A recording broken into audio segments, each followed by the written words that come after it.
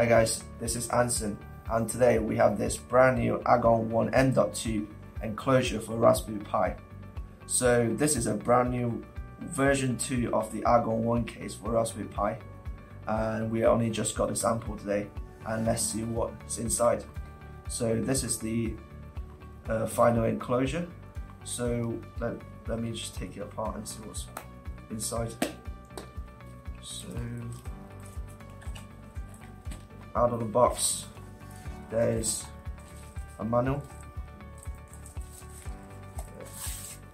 the case itself, and some screws. And if we just look at the manual first, it shows you the steps of how to install the Raspberry Pi into this case. And one of the big features is that it supports the M.2 Ssd, and it's actually bridged using the USB 3.0. So without talking too much, I have another Raspberry Pi 4 right here. So let's put it together. So let's take it apart. So you can see that they actually few components within the case.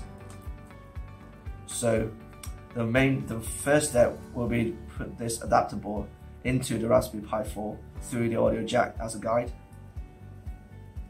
So if we just point it here and slowly plug it in, and it should be a fixed position like this. Once it's fixed, we can just place this onto the top of the board of the enclosure. So something like this. So it actually matches the pin out also, and you can see that their 40-pin GPIO actually needs to connect to the top header of the case. So like that. So that goes in, and now I can actually take out some of the screws. So here, so if I just separate them into the same screws. So yep, there are 2 pairs of screws. Oh, also forgot to mention, there's some heatsink stickers right here, but for demonstration I'm not going to stick them onto the case right now. So now we can just put these screws into the case. So for the internal ones, you want to use the shorter screws. So for now, that'll be good. And also we have the main feature of this board, the M.2 slot. So we have actually prepared another M.2 SSD right here. So if we just first unscrew this screw and put it to the side, and put our M.2 here, just plug it in.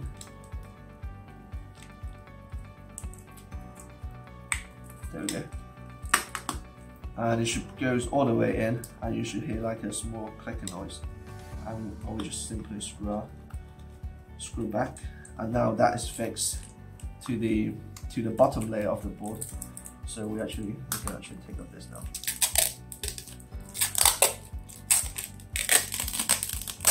And you can see there's also the edge effect of the Argon ONE M.2 written on the bottom.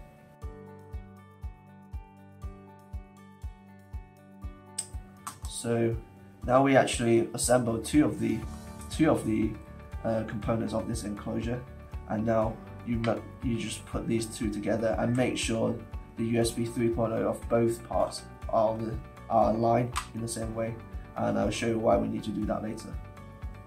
And now we can just use these longer versions of the screws and hold them together.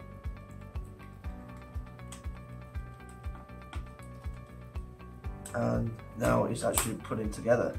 So as I mentioned, we need to align these USB 3.0 ports together, because this is actually how they connect it together. So there's another component which uses USB 3.0 to connect the M.2 to the Raspberry Pi. So we need to plug this in, and now you have the Raspberry Pi 4G with the SSD installed. This is the final final case.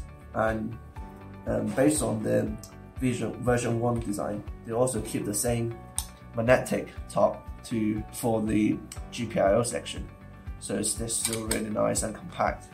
And on the top from the top it looks pretty much the same as the version 1, but with a little bit of a bottom layer.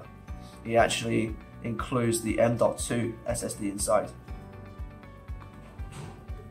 So this is the quick review of the Argon ONE M.2 case. Hope you enjoyed this video, and feel free to follow us on our social account on our Twitter and Bazaar page.